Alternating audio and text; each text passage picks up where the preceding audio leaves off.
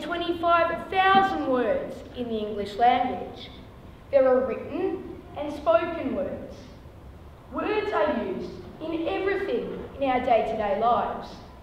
When a parent waits for their child to utter their first word, or when the girlfriend waits for the words, "Will you marry me?" Kids my age use words like beast and OMG when something's good, and tomoz and soz when they can't be bothered finishing a word. And when we think something's funny, we lol. Imagine a life without words. That is the silence that you would hear from everyone making a speech in the Baron Schneider competition. Imagine going to watch a movie without words. You would have to read the subtitles. Wait a second, without words, there wouldn't even be subtitles. It would be a silent movie, like the old days. Playing words with friends and Scrabble just wouldn't be the same. Imagine your favourite song without words.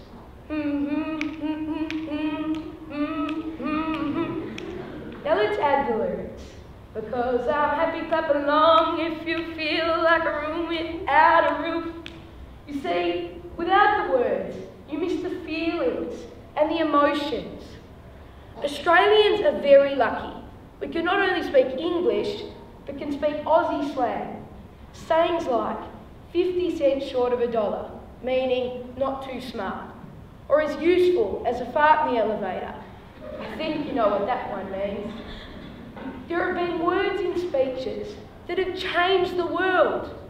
Speeches like Martin Luther King, "I have a dream that my children will one day live in a nation where they don't get judged by the colour of their skin, but by the content of their character."